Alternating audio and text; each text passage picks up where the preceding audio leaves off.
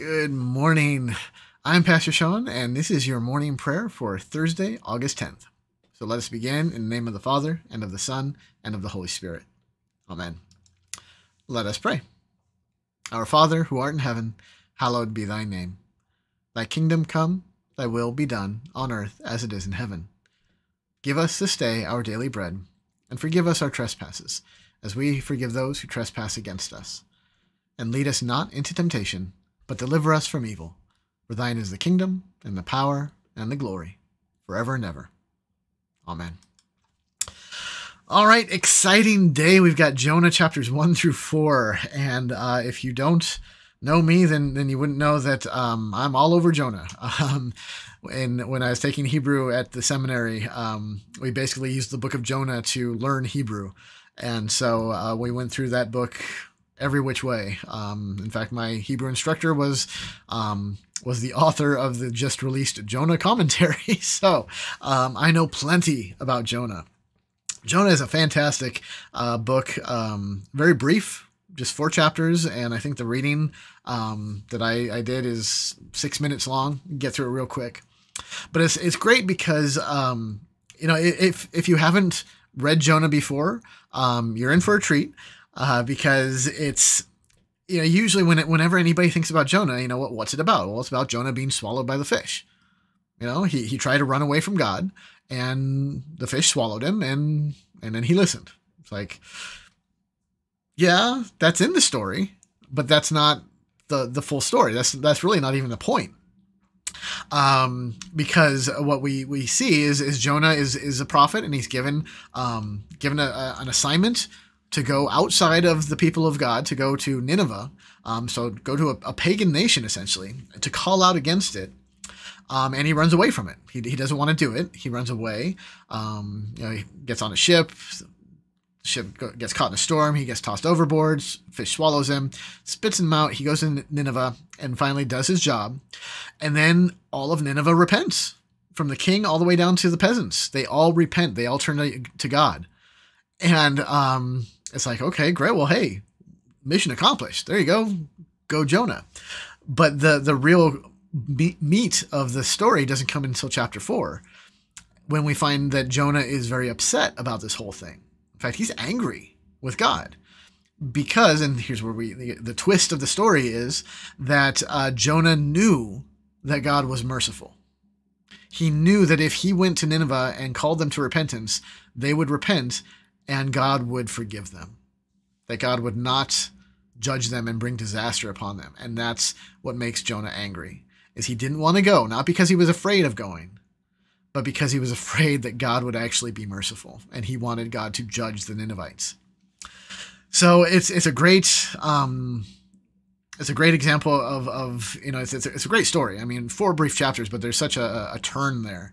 But there's also so many interesting little facets of the text, and I would encourage you to, as you're reading this today, and listen to it, absolutely. But if you are just listening to it, I would encourage you to go back and read it, and do so slowly, and really take notice of a lot of stuff that's going on there. Because chapter 1 is remarkable in that the word of God comes to Jonah, and he says, "Go up, arise, and go up to Nineveh, and call out against them."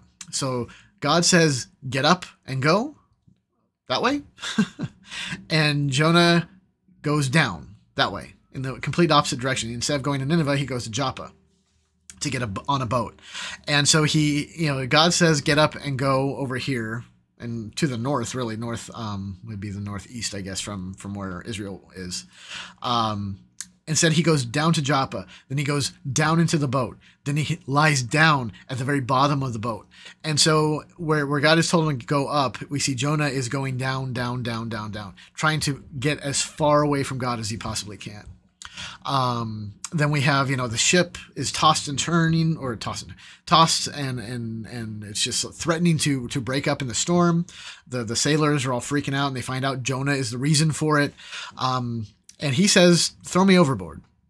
It's kind of like, he's like, "Yeah, go ahead, drown me.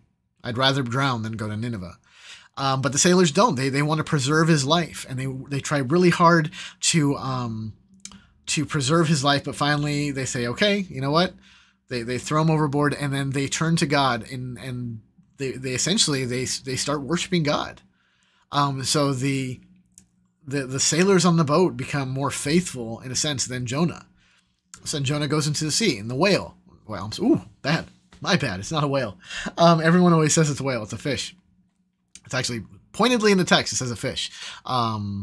I always hear the argument about the whale, like, well, it could be a whale because a fish isn't big enough to swallow him, and a whale, they've got, in their mouths, he could have lived in that. It's like, no, he couldn't. A whale does not make this any less miraculous, or make it any more feasible. Rather, the miracle is that God appointed a fish to do this and kept him alive in this fish. So the fish swallows Jonah, and he goes down into the depths. He's descending more and more and more. And in chapter 2, we get this great prayer from Jonah. And it sounds like a pious prayer. It sounds like he's turned a new page. And he's like, okay, I'll listen to you, God. I'll follow you. But go back into that prayer in chapter 2 and count up all the times he says I or me. And you'll notice that this prayer, while it sounds good, it is very Jonah-centric. And so we see that, maybe he hasn't quite come around all the way. So chapter 3, he goes to Nineveh, does a bare minimum of what is asked of him, and then instantly repentance. The king calls for fasting and sackcloth for everybody. Even the cows get in on the action. Even the cows are draped with sackcloth. Everybody repents, and God relents. He relents of the disaster he was going to bring upon them. Okay, he has mercy. He is gracious, and it's awesome. And then chapter 4. Great stuff within the text, and here's the cool thing is, and you don't get this in the English, you really only see this in the Hebrew, is you've got, God, asks him like, hey, why are you so upset? And Jonah says, I knew you would do this. I know you'd be merciful, and now I'm upset enough to die. And he's like, really? So Jonah goes off to outside the city to watch what might happen to the city. He's still holding out hope that God would judge them. God has already shown mercy, and Jonah is still upset and like, well, maybe he'll change his mind. So God appoints a plant to grow over him to provide him shade, and Jonah's like, oh, shade. And then God appoints a worm to eat it, and the shade dies. And he's like, oh, kill me. And he appoints a scorching east wind, and Jonah is just like languishing, and oh, God, I should just die right now. And God is making a point. He's like, I can do whatever I want. So these, I made the plant grow. You didn't make the plant grow. I'm the one who does all this stuff. And he says, so you felt pity for the plant that you did nothing for, and shouldn't I have pity on these people? Shouldn't I address these people who have turned to me in repentance? Shouldn't I have mercy on them? And then it ends really abruptly. And the cool thing, well, a couple cool things. The cool thing is it ends on God asking Jonah a question. Basically, should I not have mercy on them? Boom, it ends. Kind of putting the question on you, the reader, to answer that. Like, shouldn't God have mercy on those who turn to him? And you're supposed to answer, well, yeah, absolutely. But the cool thing that you don't get in the English, you only really get in the Hebrew, is you've got this back and forth between God and Jonah, God and Jonah, God and Jonah. And it begins with God speaking. It ends with God speaking. He gets the first and the last word in the text. But then, if you count up the number of specific Hebrew words that are spoken by each person, they speak the exact same number of words. So if Jonah says 6 words, God says 6 words. If Jonah says 20 words, God says 20 words. So in his back and forth with Jonah, God is responding to him like exactly word for word, giving him, providing exactly the equal response to what he's saying. So it's just kind of a cool thing about the text. And unfortunately, it doesn't really translate into the English. You'd have to get into the Hebrew for that. But fascinating stuff. Great account of God's mercy and grace. Jonah is unique among the prophets that, he is sent to a pagan nation. He's not sent to the people of Israel or to Judah for this message, for this assignment. Prophets usually, stick around Judah or Israel, but no, he's sent away to Nineveh. So yeah, great stuff. Great picture of God's gracious mercy and his love, his willingness to turn away from judgment so that he would have mercy on those whom he loves. So good stuff. love Jonah. If you have any questions, be sure to leave those in the comments. I will happily address those. I've gone through Jonah many times. I've done several Bible studies on him, and it's a really fun book. So enjoy today. Let us pray. I thank you, my Heavenly Father, through Jesus Christ, your dear Son, that you have kept me this night from all harm and danger. And I pray that you would keep me this day also from sin and every evil, that all my doings in life may please you. For into your hands I commend myself, my body and soul and all things.